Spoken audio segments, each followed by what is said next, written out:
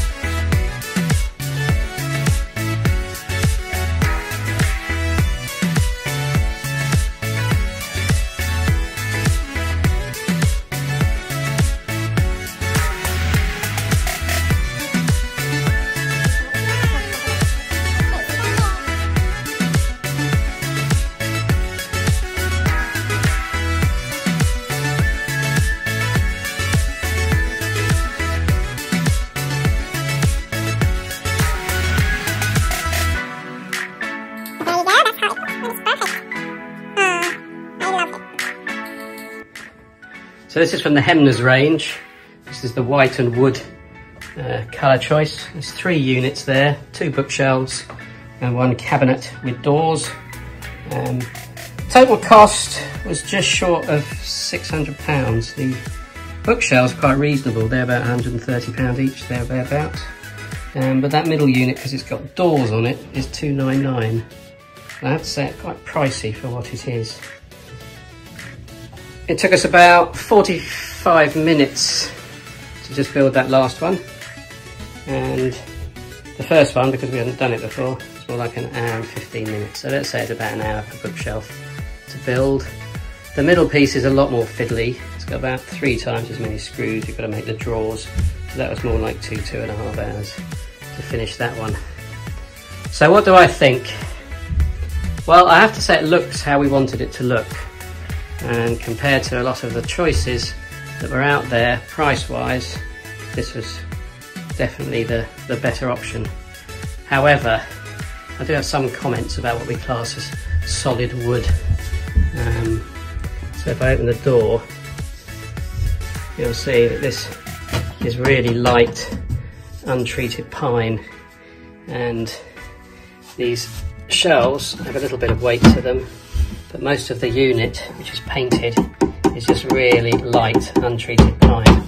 This is a really cheap board, and the pièce de resistance is the old sort of fibre board, wood look-alike back. And I have to be honest, for £300 that this centre unit cost me, I would have liked to have seen the wood that was described as solid being a bit more solid. And you can see on this, it's just really dry, light pine. And there's also these sort of runners that I detest on the shelves, and this again is a thin board base, which I've no doubt I'll be strengthening in a couple of years after we put some things in it. So I'm torn. Really happy with how it looks. They're a good size, they're not difficult to build, and they look nice, but I don't think they'll last as long as a solid bookshelf. It would cost a bit more.